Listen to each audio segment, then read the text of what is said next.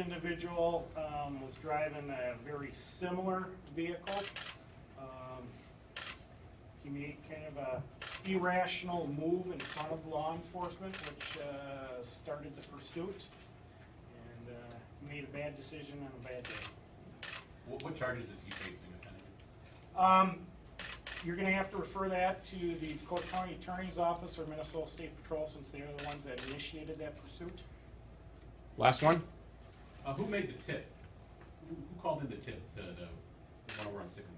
That's all through Crime Stoppers, and a lot of that is through anonymous, and we won't find that out actually until after there's a conviction. A lot of things are done like that, where if a reward is offered, the conviction part has to be a must. So that's when we'll actually find out if it was a tip, was it an informant, was it a person walking by.